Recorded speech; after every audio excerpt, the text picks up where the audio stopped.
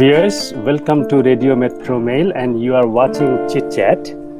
I'm very delighted today to have a very special guest with me. My today's guest is a public representative. She is very popular in her community. She is a researcher. She is a academician. She's a very good mentor as well. She has number of qualities, and she used to teach diaspora studies at the University of UFT. She did her PhD in international politics, and her dissertation was very specific to integration. So integration is very important part of racism issues. So we thought that we need her today to discuss this issue, racism. And we are very pleased to have you here, Rima Berns McGown. Thank you very much for joining us, Rima. Thank you. Thank you so much for having me. And thank you so much for having me to talk about this really crucial issue. It's always important, and it's really come to the fore right now. And Rima, it is definitely, as I said, that it's a great pleasure to have you on my show again. But at the same time today, when you are here, I'm happy, but I feel ashamed as well, because even in 2020, we have to talk about racism. I thought that, by the time I will grow up, we don't need to discuss the racism again. But unfortunately, we see the racism still exists. And it seems that we need to talk about it. We need to understand what is racism. We need to understand, if we would like to understand racism, what are the issues that we need to know or we need to learn? Could you please tell us what is racism? How do you like to see the racism? So I think it's such an important conversation to have, and it's a particularly important conversation to have in Canada, because the story that Canada likes to put out about itself is a story that says that racism doesn't exist here, that we are better than other places, that we're better than the United States, that we don't have the same history, we don't have the same issues. And it's really important to understand that that is so completely untrue. We do have a history of having different kinds of conversations in certain kinds of context, but none of that changes the fact that racism, it runs to the very core of what Canada is all about. It was founded on the very basis of erasing Indigenous life here, and the kinds of what was put in place when Canada as a nation state was founded as a settler colonial state. Those issues have translated to other people of color, and particularly, especially to Black people. So there's a deep history of anti-Blackness and anti-indigeneity, and then anti other people of color as well. And racism is what happens when people's view have the idea that generally white folks, that there's a kind of default idea that whiteness is the norm. Whiteness is the normal, and that people who are white in some kind of natural way sit atop a pyramid of ideal, so that everybody who is less white is somehow lesser than that whiteness. And that kind of very twisted idea is what takes away from the idea that each human being is as valuable and needs to be as valued and to have the same opportunities as every other human. But that is what is meant by white supremacy. The idea that whiteness is kind of the norm. And when that idea is there, then everything that flows from it is a form of racism. Sometimes that racism manifests as hatred. But that manifestation of hatred is only the very most superficial layer. Beneath that, there are layers and layers and layers of stuff that is very difficult to talk about and very difficult to root out. And it's there in people's ideas of the world, of who is more valuable, what is more valuable, uh, and there it gets embedded into the systems that we have that govern our lives.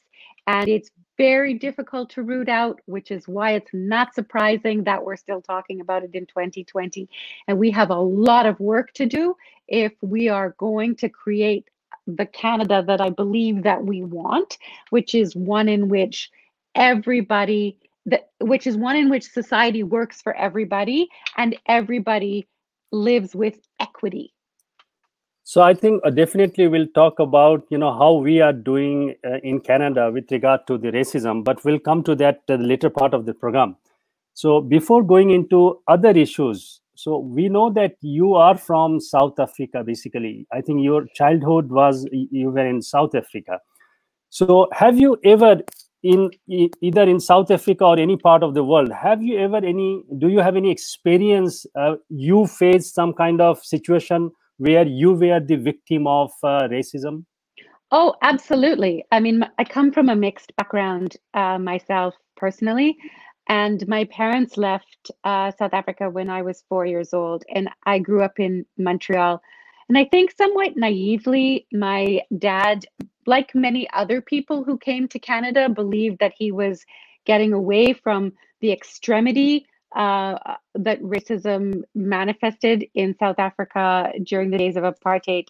And when we moved to Montreal, I think he believed he was bringing us away from much of that. But of course, I discovered it at school. I have a I describe it as racially ambiguous face and features and skin tone because I come from a mixed background. And when I was growing up, I was read as Black, and so I experienced anti-Semitism, but I also experienced anti-Black racism, and these things are very different things. And the anti-Semitism translated as, oh, you're a heathen, and but Christ killer, we can fix that because we can maybe try to convert you to Christianity, which is the religion of the civilized people. But the anti-Black racism came across as, you're not fully human. And there's nothing we can do about that. You are somehow inherently less than all of us. And I encountered that from my classmates, from their parents, but I also encountered it from teachers and from the school. And that was a very different thing. When you start getting it from your teachers and from your school, you're getting very systemic kinds of messages that tell you that you're never going to be able to be worth anything. Your inherent value in the world is less than that of other people, and you should expect to be able to do less and to receive less than other people. And it definitely, the idea that I did not belong in Canada and I would never belong because I wasn't white enough to belong, was something that I was hearing my entire childhood. I was told that I did not belong. And of course, my skin is actually relatively quite light. And so but this was in Montreal when I was growing up, and Canada experienced a lot more immigration over the years.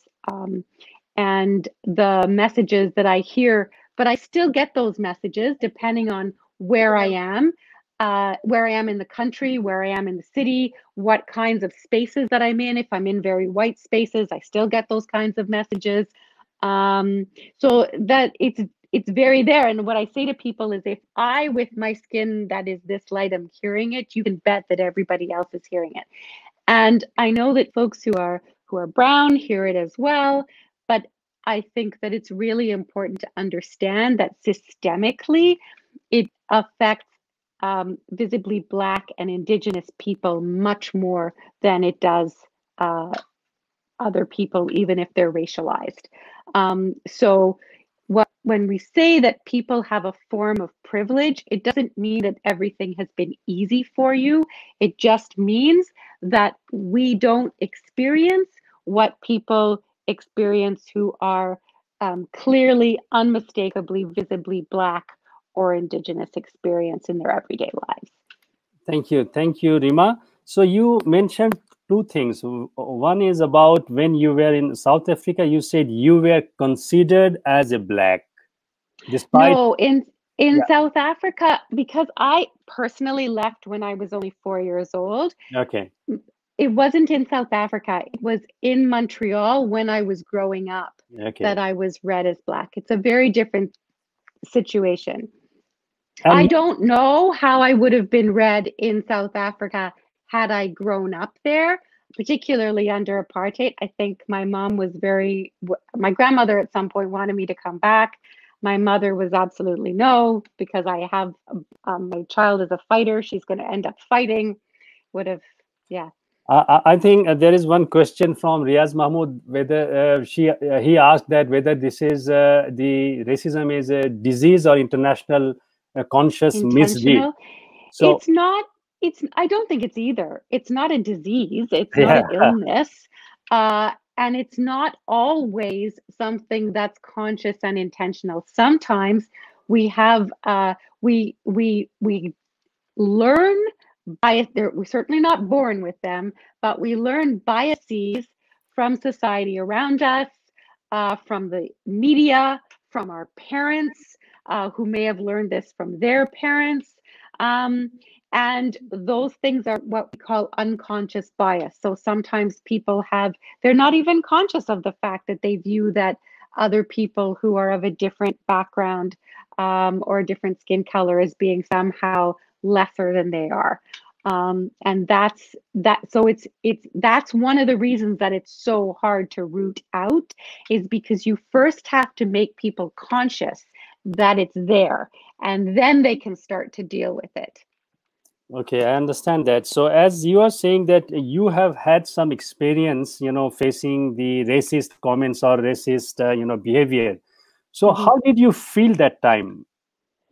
Well, it hurts. I mean, it's a really, I think it's a horrific experience when you recognize that somebody views you as not as good as they are, not because of something that you've done or you've said, but literally just because of the way that you exist in the world.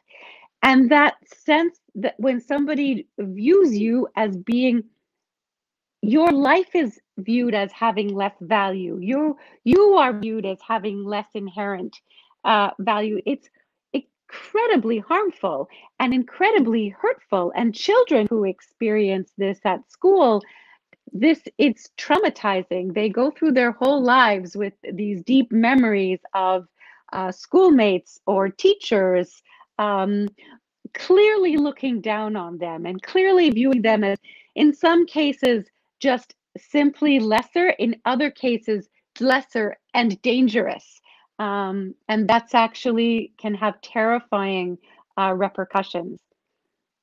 Thank you very much, Rima. So one of our, viewers saying this important topic we are discussing. Definitely, this is important topic. It is not only we are discussing. Whole North America, in fact, the whole world is now discussing about this racism issue. So you said that sometimes our stereotype thinking or mindset, so that has a role to play in racism, right? Absolutely. And this is something that actually exists all around the world. Mm. So, and partly it's something that exists because Europe conquered and colonized so much of the world and took the ideas with them that somehow uh, folks from Europe are inherently better because their skin is lighter. Um, and it's and so you'll find even today in countries around the world, people somehow even not even consciously value lighter skin even within their own cultures, which is why people use things like lightening creams and other things like that are extremely dangerous, but that reflect this idea that somehow white is better and lighter is better. And these attitudes then translate within cultures, and it's again very, very harmful and very hurtful, but also across ethnicities. And when you have a country like Canada, these attitudes are there within many ethnocultural and ethno-racial communities. And so if we're going to get rid of racism and really root it out, we have to have some very, very difficult conversations one-on-one within families, and certainly in our institutions. Thank you, Rima. So we'll talk more about this issue, but meanwhile we received a number of questions. One question from concern from one of our viewers, Shogat Ali Shagor. He is a journalist here in our community.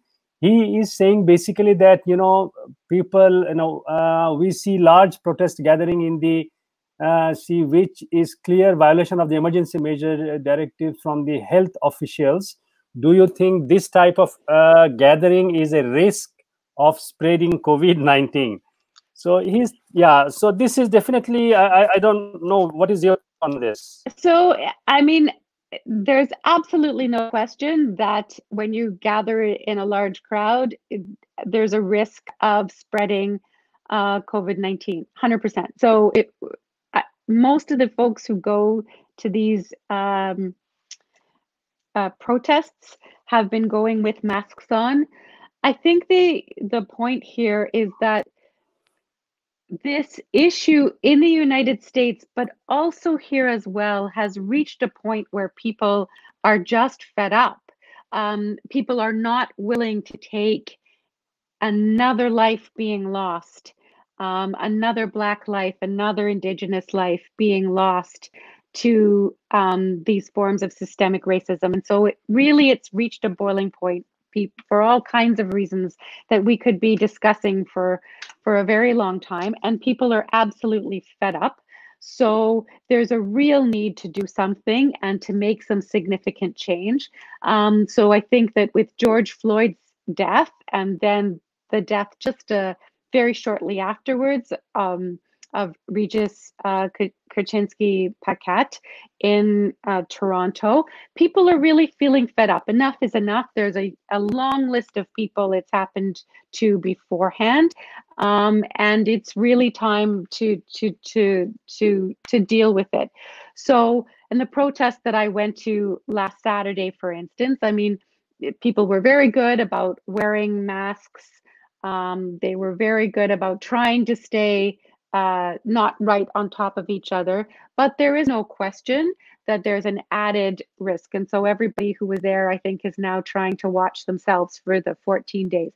What it is also important to say, however, is that we know in the United States and in Canada that Black communities and racialized communities are at a much higher risk of COVID-19 in the first place.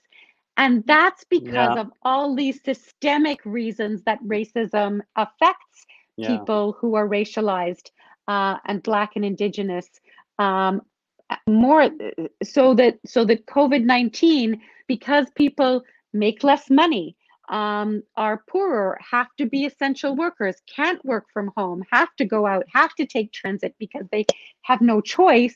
And then they tend to live in smaller spaces with more people, so that if somebody becomes ill, it's very difficult for them to keep it from spreading to other members of the same family. So already you have a situation where Black people and other racialized people are more likely to contract, especially if they live in marginalized and impoverished areas of cities, and then they're less likely to get good health care at the hospital. So all of these reasons mean that yes, there's no question people are more likely to contract it, and yet people are so desperate and so fed up and so determined to get change, they're willing to take the risk. Thank you, Rima. I think despite all the, the corona situation, I think our presence in the protest, number of people they gathered, they started talking about, against this issue. So that shows their strong commitment. So we need to show our strong commitment. That's a good side of the whole protest. I think we will go into that. And as you said that, the systemic racism, how marginalized people so that they don't get the required services they need, it has greater impact on their life, their livelihood everywhere. So we'll come to that a little more. But before that, going into that, we have some question from our viewers. Srijoni Rahman is asking that, good to talk about racism as a whole. Not sure if I missed this, but when we talk about response to racism, it's so important to break out the difference between racism and anti-indigenous and anti-black racism. Definitely we'll talk about anti-indigenous and anti-black racism later part of the program, I think. Meanwhile, there is another question from Minara Begum, how we can get rid of this harmful unconscious biasness. As you mentioned that this is an unconscious biasness, changing in state policy, changing education curriculum, parenting. What would be the message for our kids? Because this is very important when we talk about the systemic racism. It impacts everywhere, in school, even in our conversation with our the service provider and service recipients. So this is a very important topic that we are discussing. What I like to know now, will definitely touch those things. Those have been asked by our viewers. Racist act, racist behavior. We know quite often we like to visualize that. What are the, like, which act you would consider that this is definitely a racist act, or this is definitely a racist behavior? Can you just give us, from the day-to-day life, some example? Or I mean, so the Bangladeshi community experiences a great deal of racism. And Minara's right. It doesn't experience anti-Blackness, and it doesn't experience the kind of over surveillance that Black communities experience, but it does experience a lot of racism. So when people come to Canada and they find it difficult for their credentials to be validated here, and they find it difficult to find jobs, and they find it difficult to be promoted, and they find it difficult to be adequately compensated and respected for their work, that is all racism. When your kids at school get comments from teachers about that make them, that treat them as, again, not as good as, or as valued as, or as capable of achievement as the white kids in the class, that's racism. And some of it is racism based on the fact that they are not white.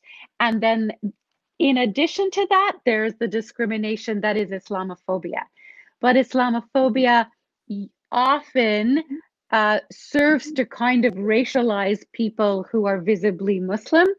And so they are treated as though they are racialized, even if they're not terribly dark-skinned. And so that's why there's kind of an overlap between the discrimination that is Islamophobia and racism. But these things sometimes.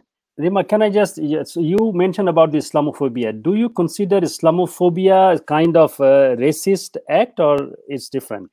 I mean, I would definitely say it is a racist act. It is also discrimination based on faith, but because it tends to overlap with being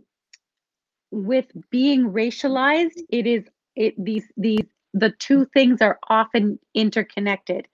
It's also important to understand the idea of intersectionality, which was an idea developed by a Black woman, Kimberly Crenshaw, in order to describe the fact that somebody may embody different things at the same time. So somebody might be visibly Muslim and a woman, and she might be a Black person, and so she's going to experience sexism or misogyny and Islamophobia and anti-Black racism. And these things are all separate, but they also interconnect. And so it's important to understand when you talk about intersectionality that not everybody's experiences are going to be the same, but people will be experiencing different sorts of things at these intersections of their identities. Thank you very much, Rima. I think there is another concern or question is quite big. Mr. Muhammad Ohab, he is basically referring to the recent protests and the movements. He said this is very important, and we have to we have to keep up this momentum. The momentum has Absolutely. and at the same time we have to find out ways to create the positive differences. So this is what he wants. Definitely, as you also agreed with him that we need to use or utilize the strength of this momentum. Yes, I think it's really important. It is so important that we don't simply say, yes, this is hard, this is sad, too bad, let's keep moving. No, we have to take this moment and we have to say, okay, now we're going to actually make the changes. The reason that I was convinced by students of mine to run for political office, because I'm an introvert and being in politics is actually very difficult for me. By nature, I'm a writer and a reader and a researcher, but they convinced me to do it because they said, you have such thoughtful ways of thinking about how systems work. We need to take this moment to say we need to change the systems that are hurting, first of all, Black and Indigenous, and then other racialized people. So that's the education system. It's the healthcare system. It's the way the child welfare system works. And it's certainly the way the media works. And it's the way that people who are not white are portrayed, or the way these conversations happen in the media. And it's certainly in the criminal justice system. And it's certainly in policing. And also, though, we need to really think about it within employment systems as well, because the way that employment works often also works to keep people who are Black or Indigenous or otherwise racialized down, impoverished, again, having less access to the things. So I think Muhammad Wahab, he also asked about that in order to improve or to create better environment in our community or society, we need to know the root cause of the the racism. So you touched upon those things initially. So now let me ask you one thing, that say for example, if I am the victim or if I am the witness of any racist behavior or racist comment, what should I do, or what would I do during that time? So I think it's really important to understand that unfortunately, calling the police doesn't work generally, because we don't have very strong anti-hate laws. They should be stronger, but we don't have them right now. And secondly, it depends on who the person is who's being hurt, but often people have had bad experiences with the police. yeah. So calling the police is simply going to make matters worse. So we almost need community to come together to be able to, first of all, protect if you're witnessing something, the first thing you need to do is to protect the person who is being hurt. So you want, rather than to antagonize the aggressor, the racist person, you first want to protect the person who is being hurt, who is the victim of this aggressive act, and you want to make sure that it stops.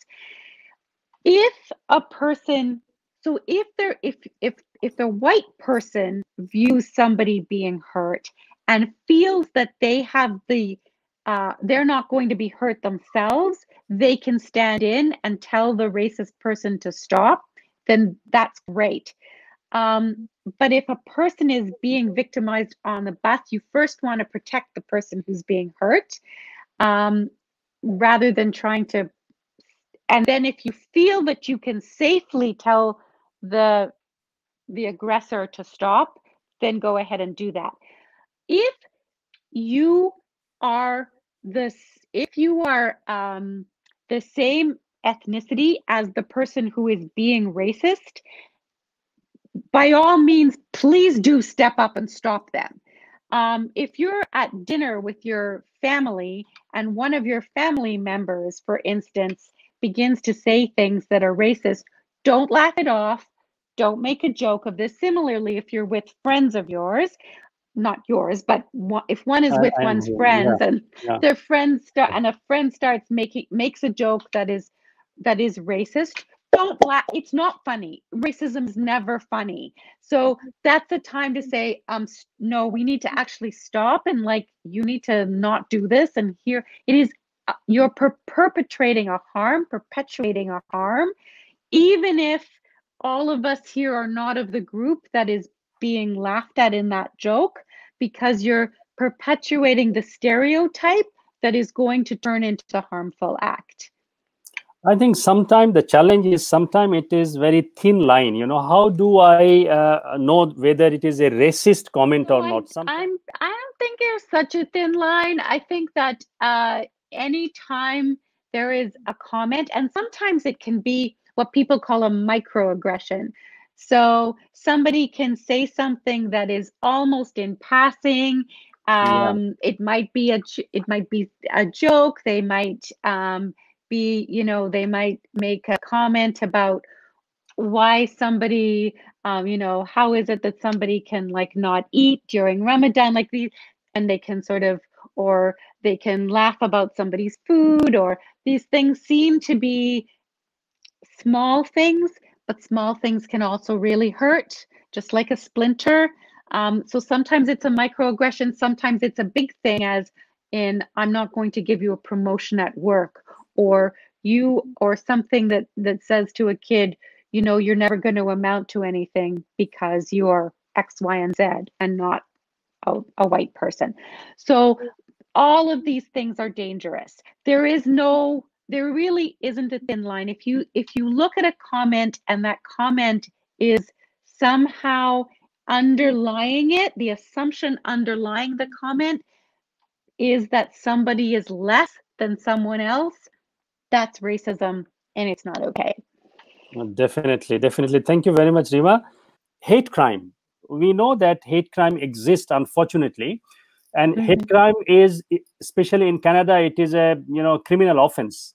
So, what is the psychology behind this kind of hate crime? Because many people, they don't understand sometimes, why people pass this kind of comments or they make this kind of comments. So, what is the psychology behind that? So, there are white supremacist groups in this country, and those are the folks who are often behind these hate crimes. These are groups of people who believe, who are openly racist, who don't think there's anything wrong with being racist, and that obviously is extremely. I mean, these people are extremely dangerous. And one of the systemic problems that we have in this country is that they have not been taken seriously by the authorities in the same way that that other concerns have. So you will remember that CSIS and the RCMP and the police were very quick to spy on mosques, to be worried about finding terrorists.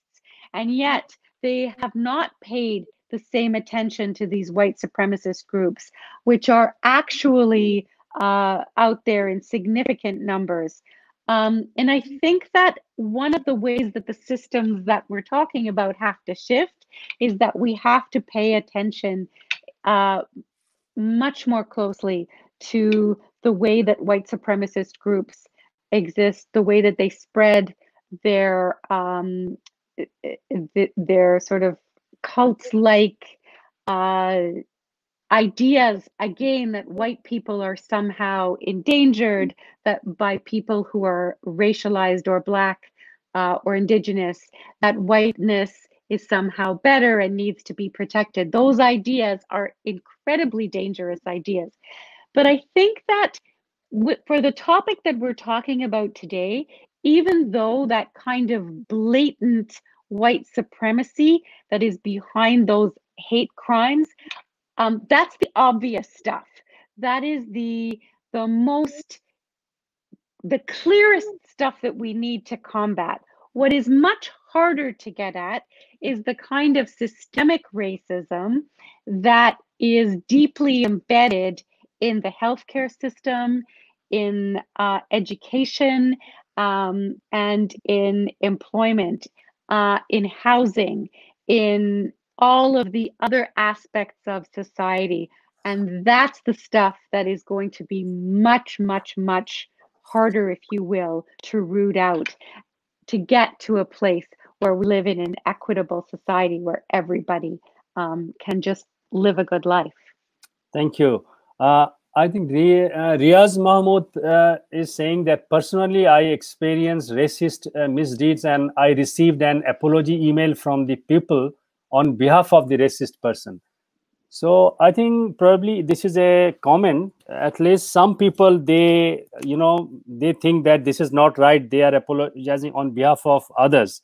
So that is also a good gesture, definitely. But again, the unfortunate part is that still these days in 2020, many people are facing racist behavior or racist comments. So now let us talk about a little bit of systemic racism. In Canada, we see our diversity is our strength, in fact.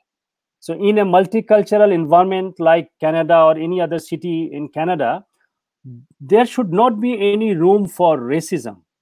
But unfortunately, as Riaz Mahmood and others mentioned, that still we see the racism exist. So we haven't done enough? What do you think that our government or our system have failed to do? Yeah. So here's the problem, right? When we say diversity is our strength, yeah, absolutely, it's a very profoundly beautiful thing to say. And when I said earlier that we're having different kinds of conversations than many, many other places, it's because we really do, in many ways, we have managed to create a society in which we are figuring out how to deal well with diversity. One of the reasons that those white supremacist groups are growing is because we're actually, in many, many ways, able to do a good job with diversity and allowing people to work together and to overcome stereotypes and to figure it out and to be a very rich and wonderful society. However, that has become its own problem, because when we say, gee, diversity is our strength and we're good at diversity, that also means that we don't always take a hard look at where those stereotypes live, where racism lives, where white supremacy lives, and where white supremacy continues to dominate with the idea that white people deserve more. And white people are the default normal. And those ideas are poisonous. And we can't have an honest conversation about them when we're busy patting ourselves on the back and saying, look how good we are at doing diversity. And so, yes, we have very different conversations, and often they're good ones, and often we've been able to move the marker farther ahead. People have found it easier to integrate here, in the sense that we don't tell people you're not Canadian. You're absolutely Canadian when you come here from wherever. But what we don't say, yes, you're Canadian, but what we don't do very well is to get rid of the racism that then gets in the way of people who are not white. So we have a very different conversation from other places, and that's to our credit. But to our great discredit, we are terrible at dealing with systemic racism. Yes, that we can see, when we see around.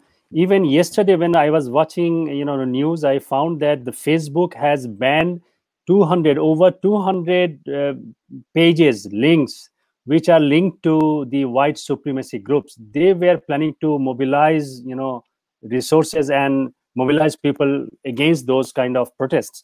So they banned all those things. So this is a very unfortunate part, that they exist and they are there to even open up pages and trying to mobilize. This is very unfortunate part. Does that mean that our government haven't done enough thing? Yes, it does mean that.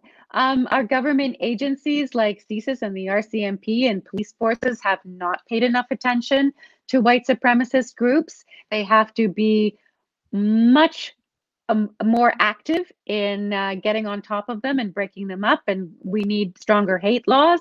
We need, that is what ought to be criminalized.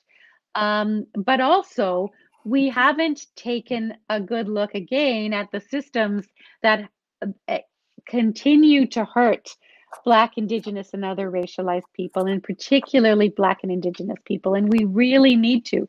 We don't spend enough money on housing or education or anti-poverty measures. We haven't managed to figure out the question of foreign credentials, and that is ridiculous, because some of us have been screaming about this for years now, but it's still very difficult for people to bring their credentials, as you know, from countries like Bangladesh and be able to practice as doctors or engineers or lawyers here.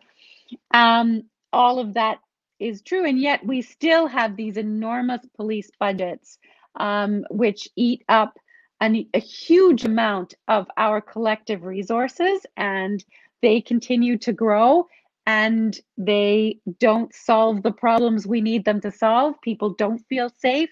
Many people are hurt by them. So we have to reprioritize, and we have to really take a hard look at the systems that we have and how we're going to fix them. Thank you very much, Rima. You have clearly mentioned that the systemic racism and discrimination, affects our life in many ways. And the similar concern has been raised by one of our viewers from Muhib from Australia. Basically, he thanked us, and then he says that, what action a citizen can take in order to, pressurize the authority. I think so. Can you talk something about that, how the individual citizen can mobilize themselves or put a pressure to the government or the system so that things are. Yeah, it's such an important question. Thank you so much, because I really do believe that you can see, we are starting to be able to see enormous change. The city of Minneapolis, just today, the city councilors voted to dismantle the police in Minneapolis and to find another way of having a mechanism to be safe. And that is because of the pressure that has been put on for the last 10 days or however long it's been. I mean, the pressure works, and it works especially when you have people coming together and demanding it consistently. Not everybody has to be out on the streets, but we do have to continually push. You have to make sure that your elected officials expect this kind of action. You need to push at the school board level. You need to push at wherever there are groups of people and organizations and say, this needs to change. Parents can come together to push at the school board level. You need to come together with other professionals to make sure that change happens in employment. And you need to join with people, because you need to understand that, I think that people need to understand that even if they themselves are not being hurt by police in the way that Black or Indigenous people are being hurt by police, those systems ultimately hurt everybody. And so folks need to join as allies with groups of people who are being hurt to support their demands. So it's about watching out for the way it's affecting your particular family situation, your particular community situation, but it's also about understanding that we as a society cannot do well if anybody is being hurt. And as the viewer whose comments were just up on the screen wrote, It does start with oneself. So that's what I mean by, you do need to start by looking inwards. Everybody needs to start by looking inwards. we need to start by looking at, okay, where can I learn? We can all learn. We all have things to learn. So where and how can I learn? And if somebody says, hey, that thing that you just said, that was kind of a racist thing to say, maybe you should think about it. Don't get all defensive. Like let's all try to like not be defensive. Let's try to go, oh, okay, let me think about that. How can I adjust that? What did I do that? Let me think it, rather than saying no, no, no, no, no. And you know, sometimes our intentions might be good. We might intend to be doing the right thing, but we might still be acting in a way that is racist and harmful. So, yes, intentions matter, but they don't matter more than actions. The impact of how you act obviously can be extremely hurtful, even if your intentions were not hurtful. So if somebody points it out to you, don't get defensive and go, no, no, no, no, no, I'm a good person, I'm not a racist. That's not the point. Even if you may very well have had the best intentions in the world, but you still acted in a way that hurt somebody. So take a moment, think about it. And I think the other thing that I would like to say is, let us all be compassionate with one another. Understand that that's not the same thing as letting it go, but let us try to help one another in a way that is caring and compassionate. If somebody makes a mistake or somebody acts in a way that makes a racist joke, you can say, you know, that's actually not okay, but you can do it in a way that's kind and compassionate. People are more likely to respond than if you scream at them. I have no patience whatsoever for folks who are openly racist or white supremacists, but I think in many ways, when somebody is learning to get rid of their racism, I often find that I need to be very patient and explain things to them rather than yell at them. I think you're right. When you live in a multicultural environment, you should be very sensitive to different cultures. So you have to be very sensitive. So, and we all have to learn from within this multicultural environment. So there is no harm learning new things. And we have to be, as I said, that we have to be very sensitive.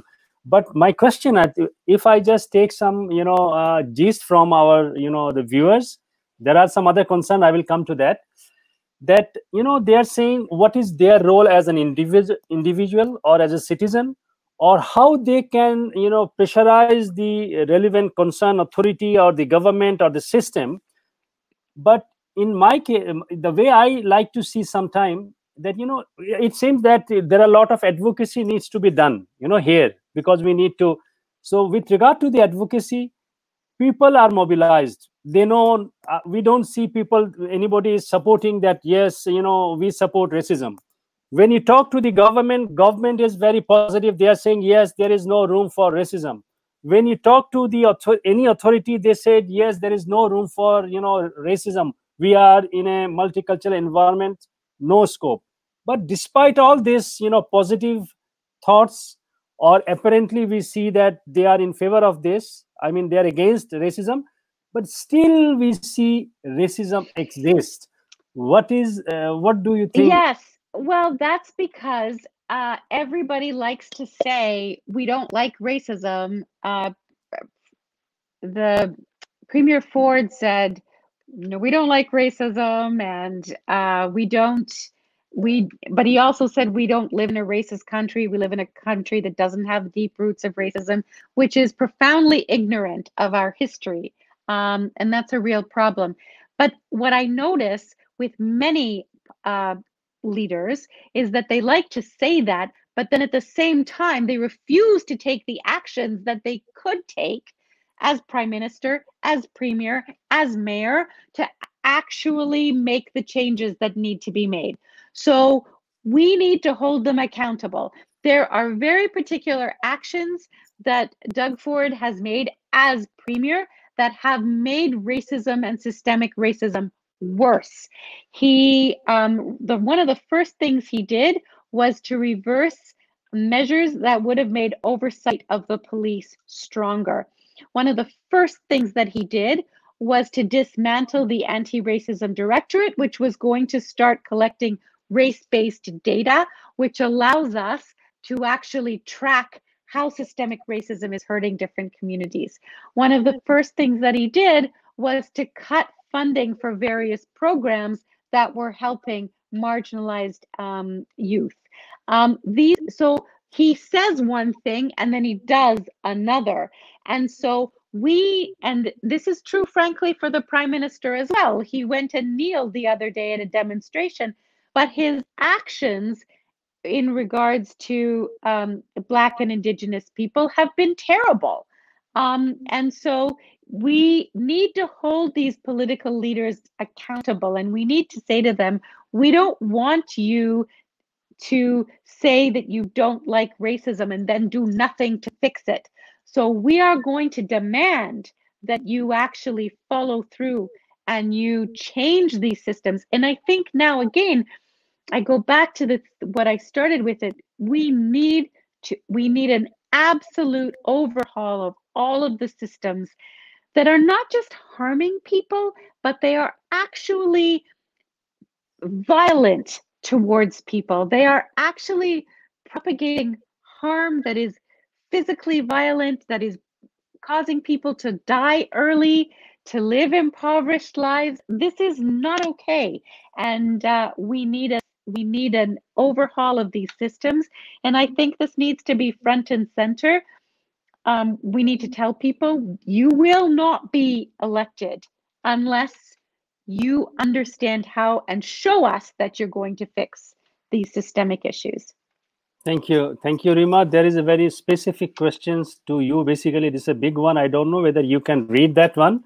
Diana Shu is asking that her concern is whether the provincial jurisdiction, what you can do, particularly, she's asking specific to you that how you can contribute to change the situation or address this implementation of this anti-racism strategy or program.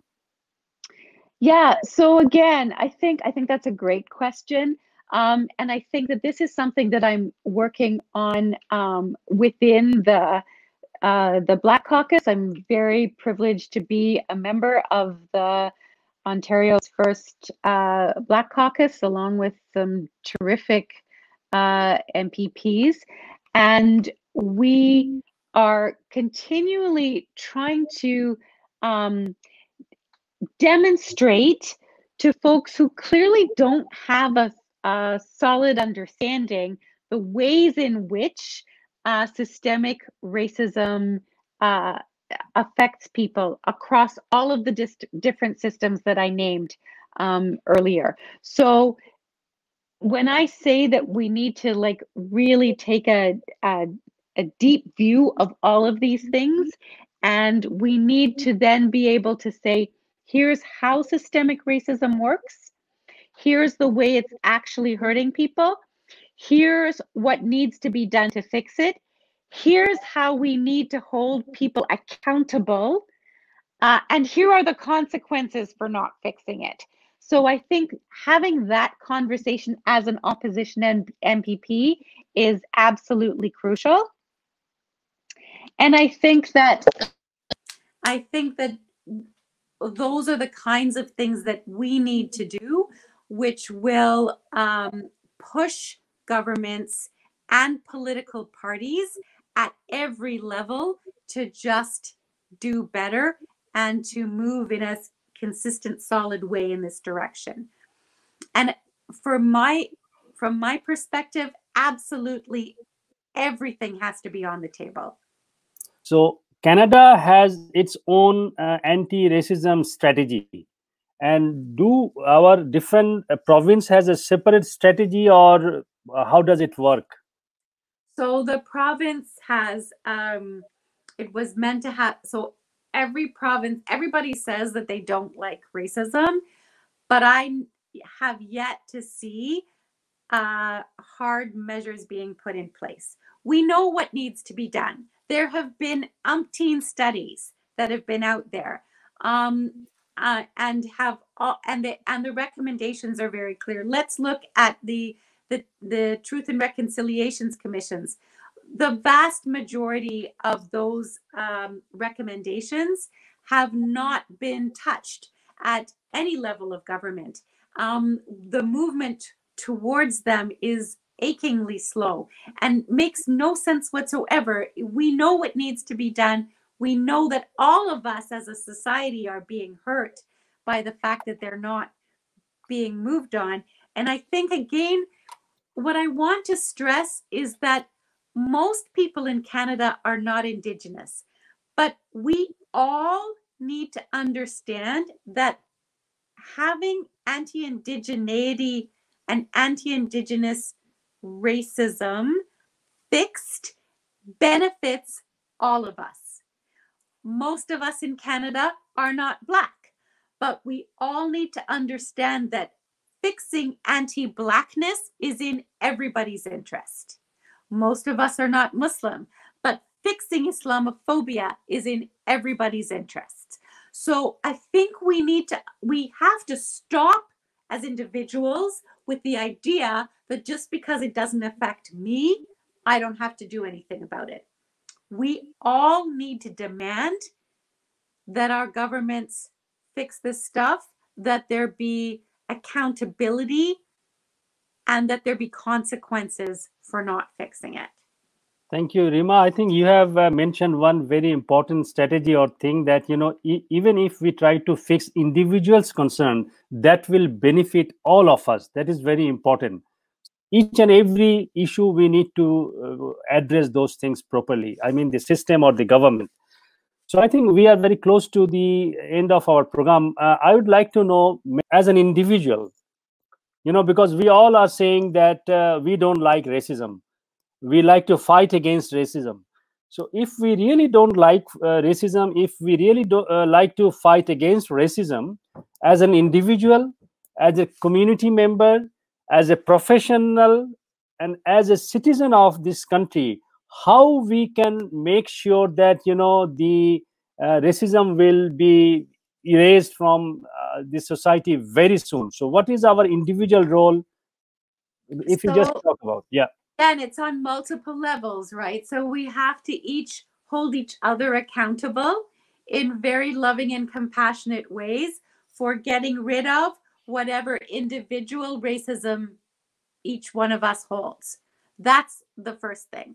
Then we need to attack racism in all of the community groups that we belong to, whether it's school, whether it's our a religious institution, a masjid, whether it's whatever community groups we belong to, we need to attack it. And then when somebody else says to us, racism is a problem with the police, don't say it's not my problem. If it's your problem, it's my problem too. So we have to support each other, whether it's education, whether it's the healthcare system, whether it's policing, whether it's the media. We have to support and understand each other, educate each other, hold our politicians accountable, and not stop until we get rid of it. I think, as you said, that we have to help each other and we have to educate each other as well. And we have to have that positive mindset that we can learn from each other. That is also very important. Then lastly, because since we still believe that we are in a very vibrant and multicultural environment, we live in that kind of environment. And we have that Canadian Charter of Rights and Freedom, how that protects us from any kind of racist activity or racist behavior. So the Charter of Rights and Freedoms, as well as the Human Rights Commission, for instance, in Ontario, these tools are extremely important. And sometimes these tools, sometimes the courts are one tool that sometimes allows us to make a point, push something, move the marker forward. But those laws and those tools are only as good as our collective literacy around them.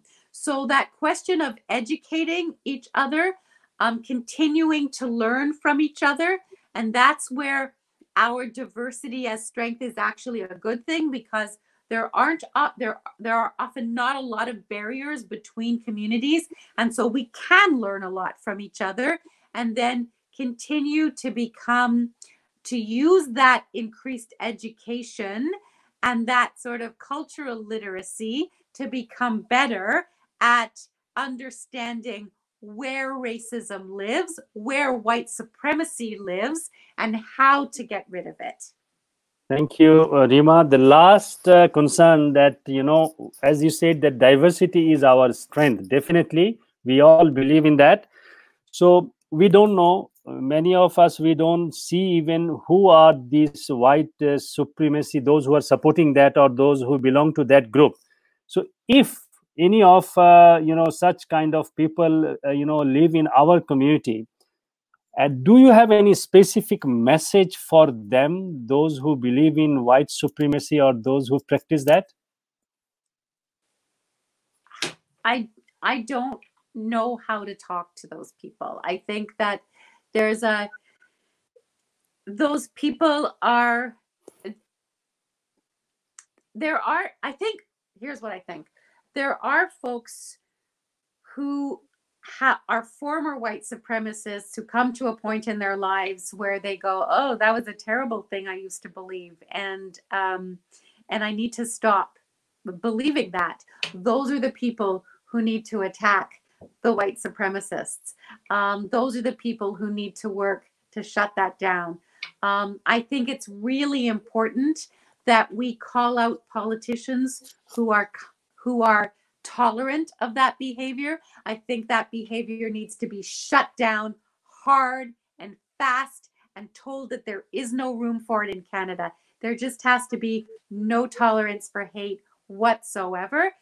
And when politicians are even open the door to it a slight bit, I think we as citizens need to stand up in a great big group and say, absolutely no. There can be no room for hate or intolerance in this country. And there have been politicians very recently who have been standing up, and Doug Ford early on stood up and was willing to stand for a photo op with Faith Goldie when she was running for mayor of Toronto. She is basically called for a race war. She is Islamophobic. And he had a photo op with her when she was running for mayor and refused to denounce her. That cannot stand. We have to say absolutely no. That's just got to stop. Thank you very much, Rima. I think we have to make this thing very clear to all of us that we live in an inclusive society. In inclusive society, there is no scope for racism. There is no scope for, the discrimination. So thank you very much for sharing your insights. And I hope our viewers, you have a lot of issues, a lot of concern, and probably Rima has answered all these things, and she is the right person, because as I said in the earlier of the program, even the PhD and her dissertation concentration was also very much related to this issue, which was integration. Viewers, thank you very much for watching this program. Rima, if you have any last, say or some message, then we'll wrap it up. If you have something. I want to thank you so much for having me. This is a really, really hard, difficult, but crucially important conversation. And it's a conversation that we need to keep having, because as we become more literate at having it, we will become better at combating it and at advocating for the change that we need. Thank you very much. Thank you very much, viewers, for watching our program.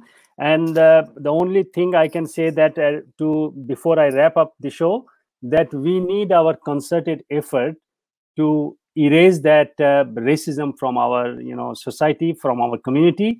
We all believe that diversity is our strength. We live in a multicultural, inclusive society. There should not be any room for racism.